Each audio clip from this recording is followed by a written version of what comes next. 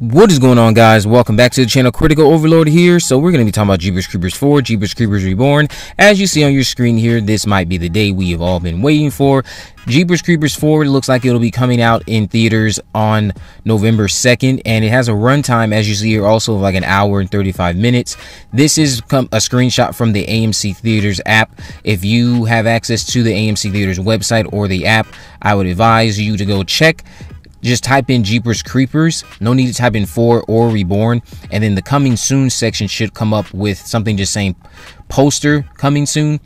And if you click on it, it should be for Jeepers Creepers Reborn. And again, it should come up under the coming soon section. And you'll see it says November 2nd.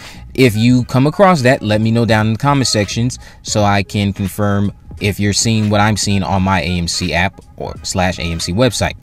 Now, judging from the fact that this is a Tuesday, this most likely will be, once again, what happened with Jeepers Creepers 3, a Fathom event.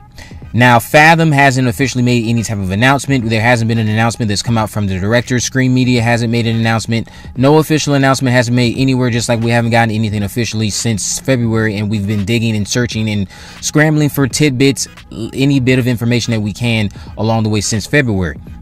So November 2nd looks like it'll be the date. The film having a runtime of an hour and 35 minutes from what I'm seeing or what I recall. That is honestly something that doesn't shock me. None of the other Jeepers Creepers movies have been movies that are overly long in any type of way, shape, or form. The second movie, I believe, is the longest. I might be mistaken. Maybe the third is the longest, but this should give us enough time to at least get to know the two main characters, Chase and Lane, get to catch up and learn stuff about them while they're driving to the Horror Hound Festival, and along the way learn tidbits about these other characters that'll be in the mix with them. Again, I'm not expecting this movie to be a movie that gets us overly attached to the characters. Like I would argue Jeepers Creepers 1 did so good, the original. It was very effective in making you feel attached and wanting to root for the survival for Trisha and Derry. The other entries, not so much, because you have so many people sharing the scene at one time, you don't really understand who's the real focus.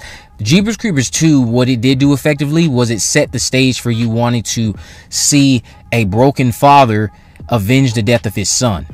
And that's what I think that managed to do well. It didn't necessarily do a good job of making you care about who lived or who died and growing attached to any of the people on the bus.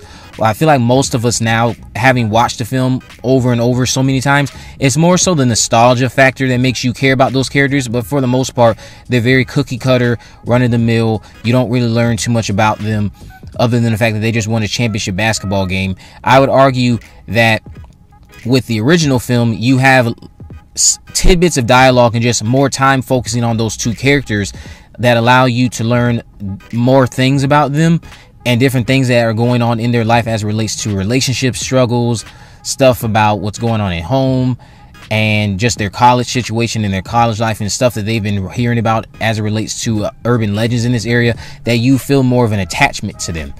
Jeepers Creepers 3, absolutely not. The main character was not someone who I would argue we felt attached to, despite them being related to Kenny Brandon. You know, Gabrielle Hall's acting as Addison, it just was not something that you could grow attached to. You actually, I felt that there were people in my theater who wanted this girl to die, honestly. But the hour 35-minute mark should give us enough time to have at least a cohesive unit of characters that we can at least find interesting as they, of course, start to die one by one, as they go after Lane, who we are assuming will get abducted by the Creeper during the Horror Hound Festival and taken to the Creeper's new lair.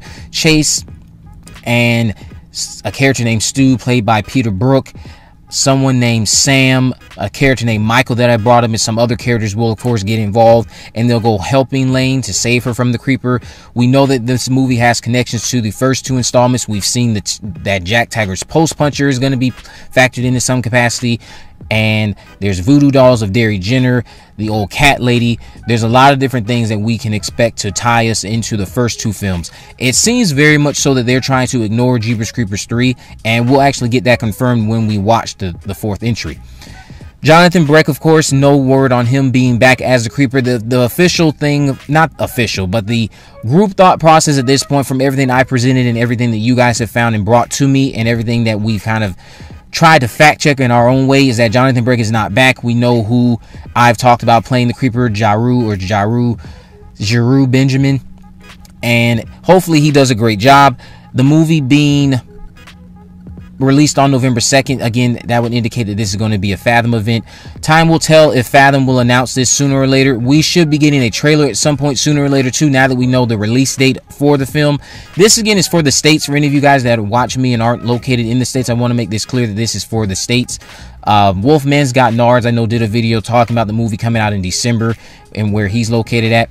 So going back to Fathom, just for anyone who has any doubts about this date, I want to remind everyone that if you were someone who was staying on top of what was going on with Jeepers Creepers 3 back in 2017, while the marketing for that one, I would say, I can't believe I'm even saying this. Yes, Jeepers Creepers 3 had better marketing than Jeepers Creepers 4, despite that movie also being very much something that was tight-lipped about a lot of different things. But the marketing was definitely better. If you recall, during that same time frame in 2017, this is exactly what happened. Something showed up on AMC theaters. For those of you who came across this and had the same experience that I did, somebody found something on AMC theaters that detailed a September release date. Everyone was doubting it, thinking, no, there's no way. No one's made any type of official announcement. We haven't heard anything. And then Fathom Events made their announcement that backed up the date listed on the AMC listing for September for Jeepers Creepers 3. Then we got the official trailer that showed up on Instagram. It showed up on YouTube.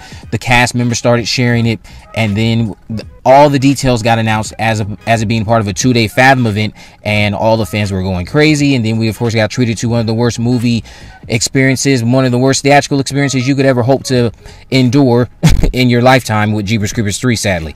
Hopefully, Jeepers Creepers Reborn will be something that gives us something that's not something on par with Jeepers Creepers 3, but again, like I've said before, just be decent.